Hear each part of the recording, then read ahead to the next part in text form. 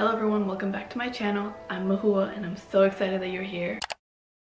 And I'm also really excited to talk about my art journey and where I started, how I am now. And what really inspired me to talk about this is that I gave a presentation to high schoolers the other day. So I literally have a PowerPoint just about me. And my boyfriend started selling art for the first time the other day, so that really brought me back to those times. So yeah, I'm really excited to maybe help you out and just talk about my journey.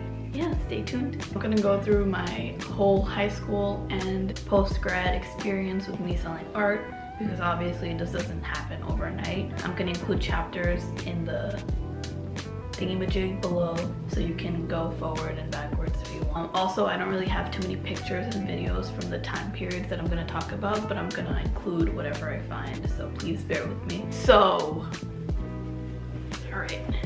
I'm gonna briefly talk about how my life art was free selling. So this was in high school. I was very unmotivated, not confident. I didn't really think that art was a choice for me in the future post-grad, just because, you know, my brown parents, if you guys know, they always enforce like doctor, lawyer, engineer on you. So I didn't think that you could do art and that career at the same time. And I also didn't really have anyone to look up to at that time who were artists, so I didn't really have any good connotations with art at that time. So this made me really depressed and insecure and, you know, all those bad things. I did not pick up a paintbrush, pencil, nothing for 3 years after graduation, just because I saw no future with it. I didn't want to pursue something that I couldn't actually do in the future, and I felt like, okay, let me just stop it completely, because, you know, like, it's not bringing me anywhere, basically. I remember feeling very lost and hopeless, and I realized that art used to bring me a lot of peace and it was a therapeutic escape for me. So I thought to myself, maybe I should start doing art again. Over the next few months, I really liked painting about social justice and my country and all those things. And I remember posting an art piece about Bangladesh. I absolutely hate that piece now. The girl literally has 2 left arms. Anyways, I posted it on Twitter and it went viral at that time. It had like 2,000 likes, and that really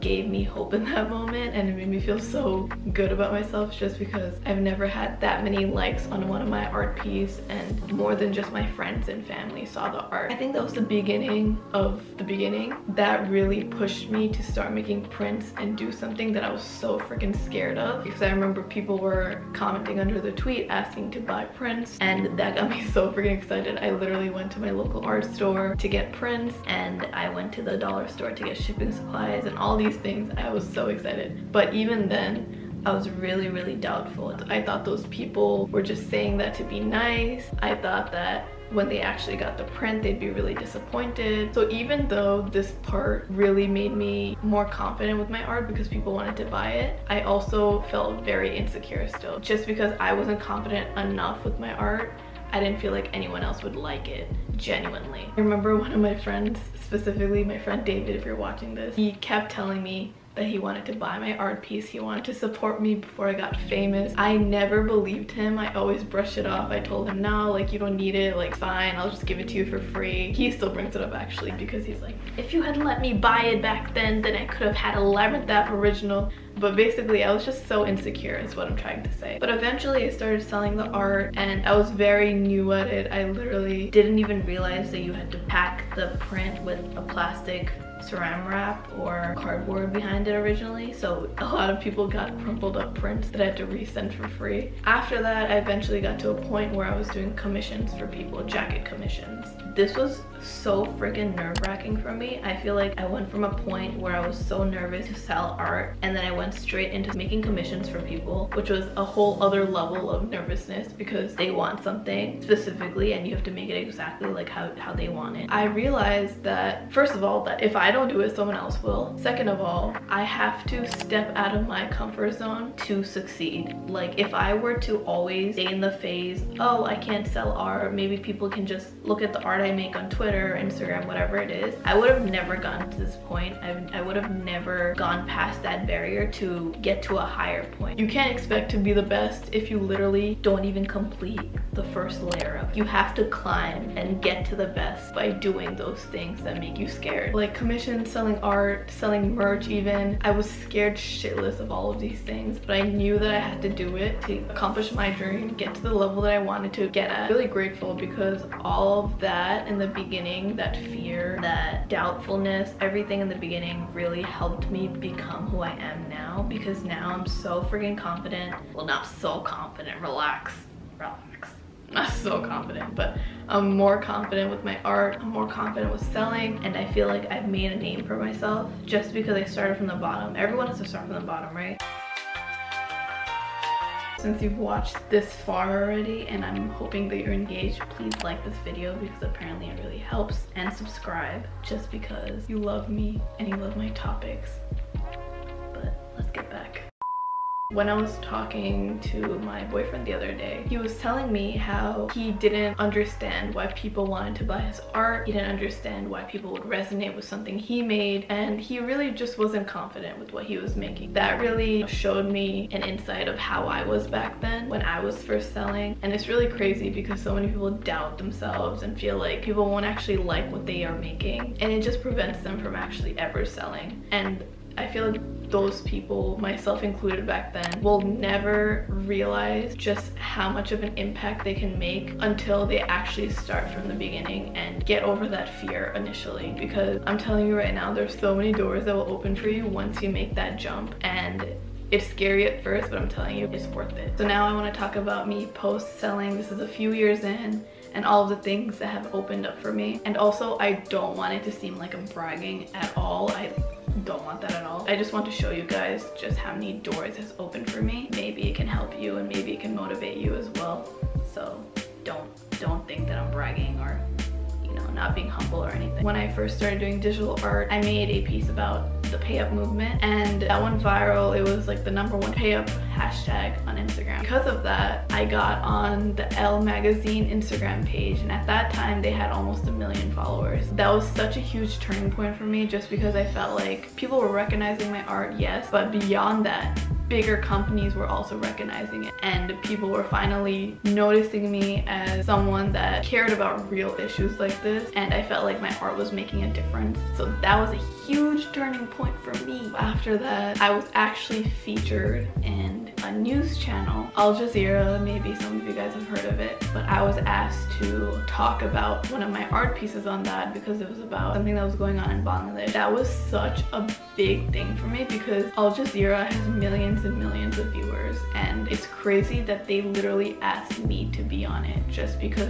one of my other art pieces went viral, and they wanted me to speak on that. And I've never even heard of that. It's crazy. I'm so grateful for that. Another thing that I'm really proud of, once I started my business and it was getting really popular, alhamdulillah, a lot of influencers started following me and DMing me, and one of them that I really like cherished to this day, Nabella, followed me. She bought my art, she supported me so many freaking times, posted me on her story, and did all of these things. And that's crazy. That's like, can you freaking imagine you following an influencer, celebrity, whatever it is, for years, looking up to them for years, and then them following you out of no,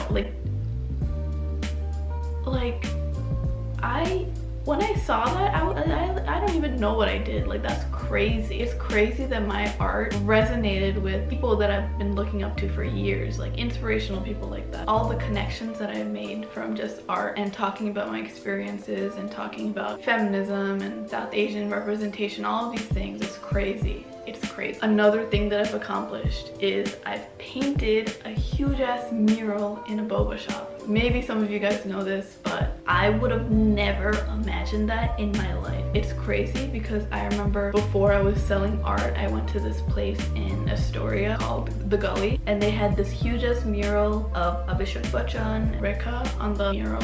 And I remember saying to the person that I was with at that time, I said, I'm gonna have my art on one of these walls one day. And I said that, you know, kind of just like half joking, not really believing it, but I was also very sure that it would happen. It was weird. And it's freaking crazy that it literally happened less than 2 years after. And it's crazy how much I've grown, how much everything has changed in such a short amount of time, because that's how fast everything went. I'm so grateful that I was able to do that. And it's crazy that my art went from a small ass canvas to like 20 feet in a well-known restaurant. Besides all of those great, amazing things, I think art in general and me just selling art in the beginning really just, first of all, helped me connect with so many people, thousands of people across the whole country, across the whole world. So many people are able to resonate with my art, and that's the greatest feeling that anyone can ever have. I love getting DMs from people saying that they've gone through a similar experience, and me talking about it really helped them realize what they were going through, and it helped them a lot. You know, I love that. It's helped me become more financially independent. I don't have to really depend on my parents for any, you know, money related things anymore, because I can kind of take care of myself. It was really hard in the beginning to keep going and making art, selling it when I wasn't sure still and confident. But over the past few years of doing commissions, selling art, it has really helped me with my self-discipline, because now I have to have a schedule, I have to be very organized with all the things that I have to do. 2, it has made me very confident with my art. Now I'm more sure about my art style. I know what I want to put out into the world. I know what things I want to preach with my art. 3, it's just making me feel so much more useful. I feel like jobs of being a doctor, an engineer are great, but that's just truly not for me. And I feel like me talking about my experiences of being an artist in brown culture is such a big thing that I would have needed back in the day, and I feel like a lot of people do still need it now, and I'm so glad that I'm able to use my voice and my experiences to help other people. Yeah, these are some of the things that have happened because I sold my first art piece. It's crazy, shit's bonkers. Like, I cannot believe that I'm here. I think about that girl that was first selling art in the beginning, and it's crazy how much I've changed in the past 3 years. My point with this video is that I want you all to do that thing that's scaring you and to stop making excuses. That thing that is scaring you can literally be the best decision of your life, and it can change so many things for you. And that thing that you're complaining about now, whatever it is, you know, you not having enough money, you not having the amount of followers you want, even though those are all materialistic things, you know. But as an example, that can literally change in the span of like 6 months, not even less than that. You just have to take that step, get out of your comfort zone, do all the shit that makes you scared, and just take that leap, bro. Take it. What's going on? I am a living example that you can do what you want to do. You just gotta be patient, gotta put in the hard work, be resilient. I hope this helps you a little bit. I hope it motivates you, and I hope you take that leap. Please let me know if you like videos like this. I will keep making it even if you don't. Please like and subscribe. I'll be back with more videos, and I'll see you soon.